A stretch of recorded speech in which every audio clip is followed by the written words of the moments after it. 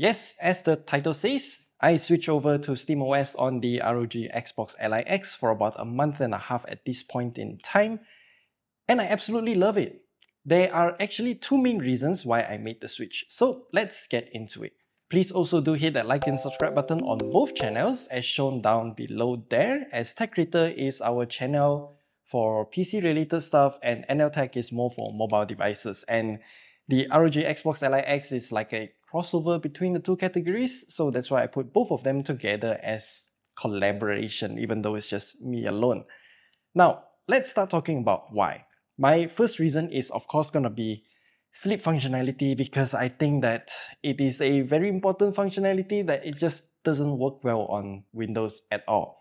Let me show you a demonstration right now. I'm playing Silksong on the ROG Xbox Ally X, and I just really like this kind of Metroidvania games, as I can just pick it up, play for a section or two, and then put it down and continue some other time. And this is where the sleep functionality really comes into play, because, you know, if I want to put it down, then I have to make it go to sleep instead of shutting down, because booting it back up is a problem because of the splash screen and whatnot. I know this is a first world problem, but the Nintendo Switch really spoiled me, so sleep functionality is very important for me right now. And yesterday, while I was at the hospital waiting for someone, I was playing Guardians of the Galaxy.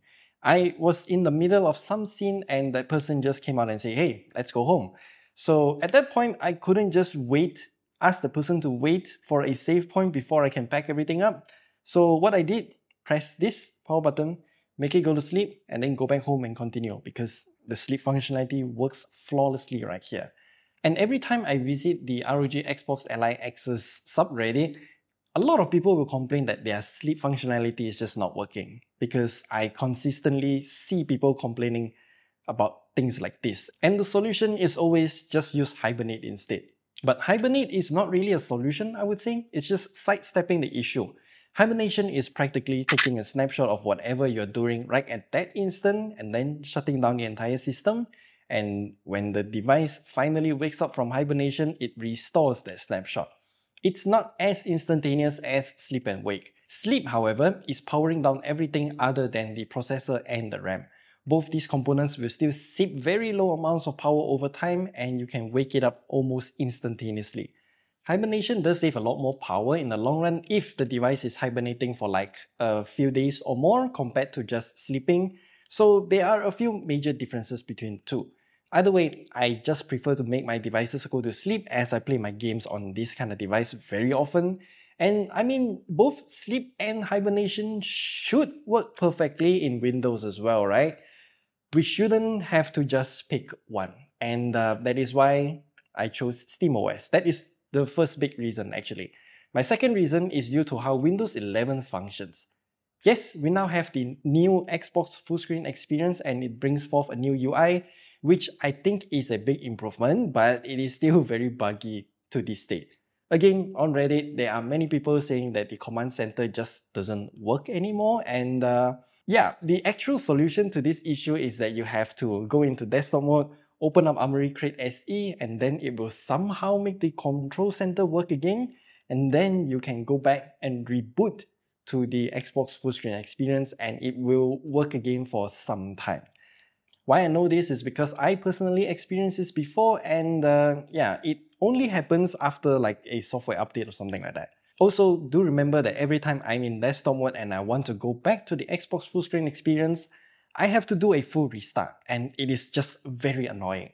And another issue that happened to me that instantly got me frustrated is that when I was playing Silksong on the Xbox full screen experience mode, all of a sudden it just decided to do this. Yes, Windows Update. Not just any Windows Update, the AMD GPU driver update. I thought, what the heck is happening to this device, as the screen just flickered and my game crashed. Yeah, I just lost all my progress at that point in time, as the device just decided to update itself when I was in the game. So those are the two big reasons why I switched away from Windows 11. I mean, this is a PC in itself, so we can install whatever OS we want. I've dabbled with a few Linux distros in the past on the ROG Ally, the original one, but those were more like experiments more than a commitment. So I decided to try SteamOS on the ROG Xbox Ally X this time. But why SteamOS over Bazzite though? Well, I tried Bazzite, and I think Bazzite comes with a lot of stuff that I don't use, kind of considered bloatware, like the Android emulator and also the Heroic game launcher. I don't use either of them, so I don't need them. And the HHD, the handheld daemon, at least at that time when I was testing Bazzite, it was still very buggy. Before we begin installing SteamOS or Bazzite for that matter, do keep in mind that a lot of tinkering and troubleshooting is required. We are not doing an installation guide here, as you can find another guide down in the description below, as that actually helped me a lot as well. Also, the official SteamOS website listed this. It does not support the ROG Xbox Ally or the Xbox Ally X as of now. So we'll download this SteamOS version 3.8 instead. We'll update it to SteamOS 3.9 once it's installed, because this sketchy looking website, which is actually the official directory for SteamOS images, is quite confusing. And once installed, we are done. Most of the functions already work flawlessly. For example, sleep and wake works flawlessly. It will sometimes go to the max fan speed for a split second when I wake the device up, but I think that's a very small issue. Brightness and volume also works flawlessly alongside with the power profiles. Yes, I'm just using the native power profiles because I think that it already does a really good job there. We can use Decky to do a few more customizations as well. Decky is a platform where we can install plugins to do customizations. We can fine-tune the TDP using Decky and the Simple Decky TDP plugin, but I personally don't care much about the fine-tuning at all. RGB lighting actually doesn't have any official native support, so that is why I have HueSync installed just to disable those RGBs. Animation Changer practically changes the boot and sleep animations, which I think is a small touch to personalize the device even further. What doesn't work as of now though is actually night mode. Toggling night mode does not do anything as of now, but I think that's the only problem that I found. Everything else works perfectly, except for non-Steam games. Non-Steam games will require some tinkering via desktop mode, and there are actually many different ways to install non-Steam games. For Xenozone Zero though, I had to go through Lutris instead.